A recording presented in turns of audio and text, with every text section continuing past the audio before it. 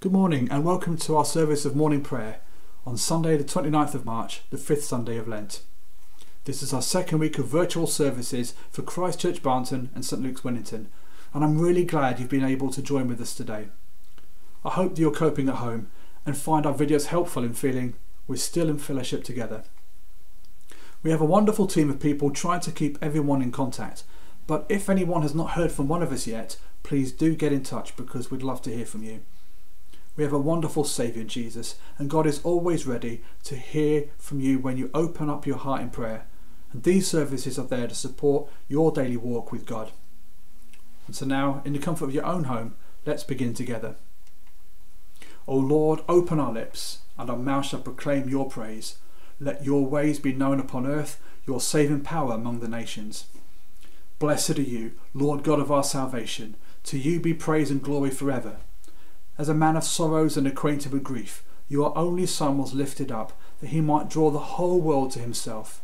May we walk this day in the way of the cross, and always be ready to share its weight, declaring your love for all the world. Blessed be God, Father, Son, and Holy Spirit. Blessed be God forever.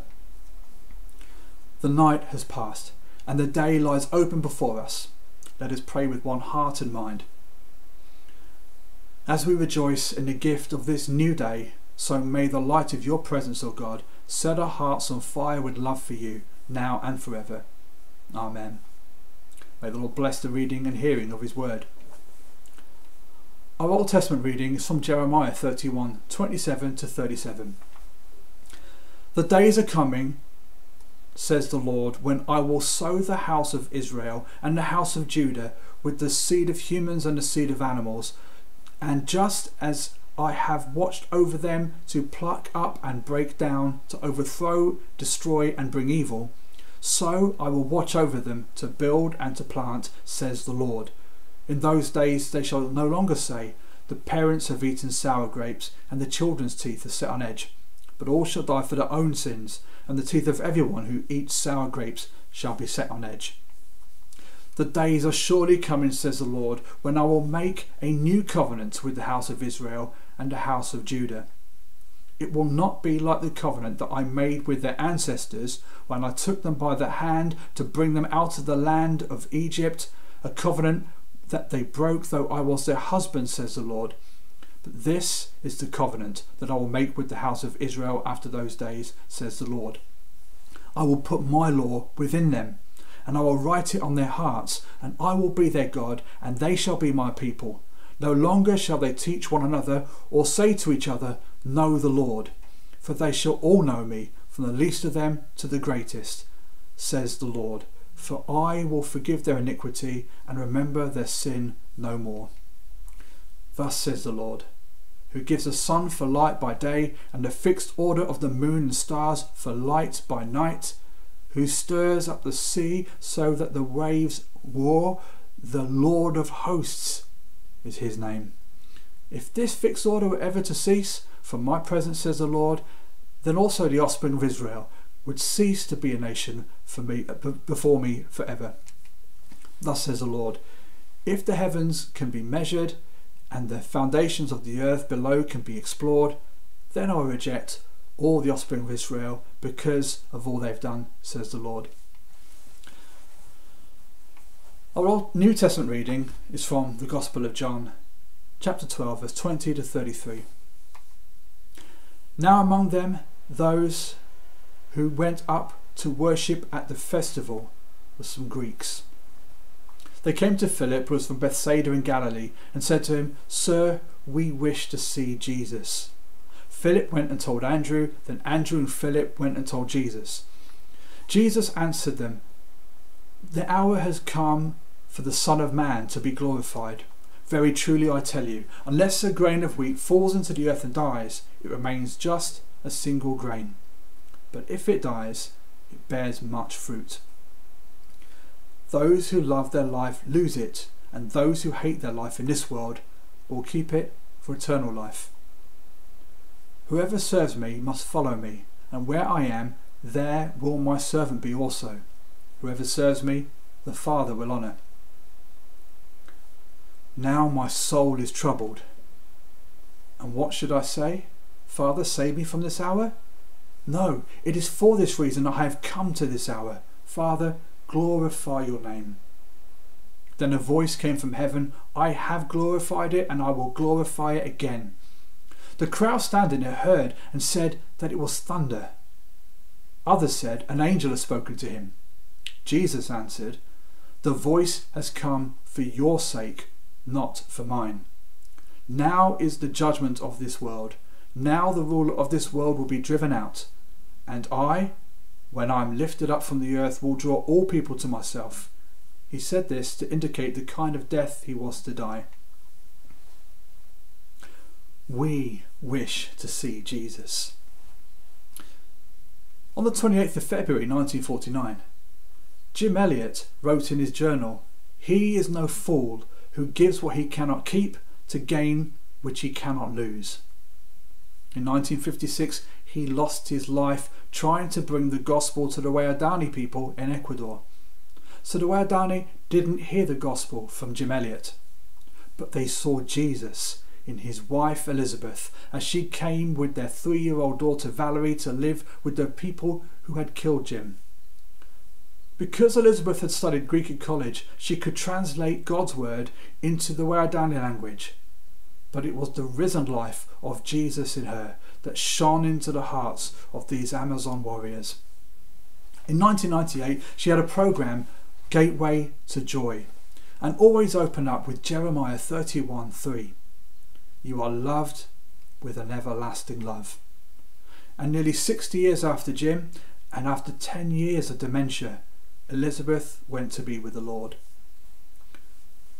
Our New Testament reading tells us that Greeks, which John means not Jewish, wished to see Jesus. They didn't want miracles or to hear teaching, they wished to see him. Jesus didn't reply to their request. Instead, he spoke to his disciples about having a fruitful death and uses a very Jewish description, contrasting life and death, love and hatred. He's calling us to love and embrace a life which is eternal and overcomes death, not to love a life which is only temporary. Jesus' contrast between love and hate can be illustrated from Genesis 29 in the Old Testament. A man called Jacob married 2 sisters, Leah and Rachel, but he loved Rachel so much Leah is described as unloved. Moses describes a marriage as the origin of the tribes of Israel and not as a biblical model for the ideal family. And if you read Genesis, it gets even more complicated, but that's another sermon. Jacob's love for Rachel must have seemed to Leah like he hated her. I don't think he did, but his focus was always Rachel. Because Leah felt unloved, she learned to thrive anyway and worshipped God, not their difficult marriage. Moses had to write in Deuteronomy 21:15 about inheritance when there were 2 wives, so it seems they were still working through these issues generations later. But you can see in the Bible, just like Leah, the unloved being fruitful. And Moses, King David and Jesus were all descended from Leah. God made the world to be fruitful, but if we love the creation more than the Creator, we lose our eternal perspective. Our love for God can make our care for this world as hatred. Not that we hate this life, but we hate death and disease, depression and anxiety, fear and greed, prejudice and selfishness. We can love God with our whole heart, but this life is short and the love of this life is short-lived. It can become bitter when life gets hard and sickness and death corrupt it. The love of God is eternal and stronger than the grave. If we set our hearts on God, he is able to redeem what he made good. For there's nothing in this life that we will miss if we gain eternal life. What looks like a contradiction really means don't love a life which will end with death, and you will keep a permanent and eternal life. It starts here and now and never ends. And the key to this is Jesus himself. In our text, the Greeks aren't ready for Jesus yet. He is still preaching to the Jews and teaching his disciples and preparing them for his sacrifice. His entry into Jerusalem and the last Passover supper is all leading up to the cross. The disciples and the Jewish crowd don't get it yet. Jesus himself is deeply troubled about what is going to happen. To be crucified is a horrific way to die, and though he knows he will conquer, he is human and still feels the horror. He asks his disciple a rhetoric question. Should he ask the Father to save him? He answers himself actually, this is for the Father's glory, and the heavens quake with the Father's voice. The temporary weight of Jesus' sacrifice was for the eternal weight of the Father's glory, to reconcile lost sinners for eternal life. In the cross, the world is judged. The world is not worthy of Jesus, because the world is ruled now by evil. But all evil is driven out by Jesus' incredible act of self-giving love, a sacrifice which draws all kinds of people to himself. The entire Old Testament sums up that all the laws in the world written down on stone or paper can't save humanity from itself. The Old Testament closes and the words of Moses, Psalms and prophets wait to be fulfilled. No amount of good works and setting yourself apart is enough. We should be all looking out for family, friends and neighbours because it's the right thing to do, with or without faith. But it doesn't give us eternal life. The prophet Jeremiah declares that God himself will write his new covenant on our hearts, and I love that. Before the New Testament was written down, before any church building was built, before there was any communion table with bread and wine, before anything remotely resembling our church gatherings, there was the cross where Jesus died, taking the weight of humanity's sinfulness upon himself, satisfying the righteousness of God and exchanging his perfect life for our broken lives, giving us eternal life. Jesus loved you and I so much, he despised the passing pleasures of this world, marriage, children, money, comfort, fame and security, to gain a family from all the nations of the world. The Greeks wanted to see Jesus, but they weren't ready to see him till they saw him after the cross, after the tomb where they laid him on Good Friday. They needed to see him risen and alive and living in his disciples. Our families, our neighbours, our colleagues and the whole world wish to see Jesus. Not a statue, not a picture or perfect church. They want to see Jesus alive, conquering fear and death in us. That we're not afraid of death because we have eternal life, because we have Jesus. And if we wish to see Jesus, we only have to ask, because we live in the risen life Jesus died to give us, and he lives always to show himself to us, and the Father will be glorified and glorified again for all eternity. Amen. Paul wrote in 1 Corinthians 1:18, the word of the cross is folly to those who are perishing, but to those who are being saved it is the power of God. Let us pray. With faith and love and together with Christ, let us offer our prayer before the throne of grace. Have mercy on your people, for whom your Son laid down his life. Bring healing and wholeness to people and nations of the whole world, and have pity on those torn apart by division and isolation. Help our government humbly to seek your wisdom to lead. Heal our Prime Minister, Prince Charles, and all who have responsibility to serve the nation. Heal all who are sick and restore them. Thank you for all key workers. Protect and strengthen all working in the NHS. Bless those who deliver food, medicine and other supplies. Bless those who work to keep our communities safe.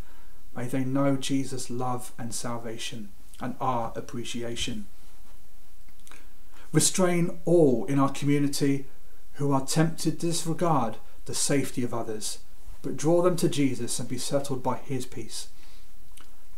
Strengthen all who are persecuted for your name's sake and deliver them from evil. Help believers released from prison in Iran to find family and shelter and be a light again in their communities. Help all our brothers and sisters throughout the world who suffer for following Jesus. Restrain terror and strengthen your church. Look in mercy on all who suffer and hear those who cry out in pain, desolation and loneliness. Bring comfort to the dying and gladden their hearts with the vision of your glory. Give rest to the departed and bring them with your saints to glory everlasting. Let us commend the world for which Christ died to the mercy and protection of God and salvation for the lost. Most merciful God, who by the death and resurrection of your Son Jesus Christ delivered and saved the world, grant that by faith in him who suffered on the cross we may triumph in the power of his victory, through Jesus Christ your Son our Lord, who is alive and reigns with you in the unity of the Holy Spirit, one God, now and forever. And standing at the foot of the cross, as our Saviour taught us, so we pray, Our Father in heaven, hallowed be your name. Your kingdom come, your will be done, on earth as it is in heaven. Give us today our daily bread. Forgive us our sins as we forgive those who sin against us.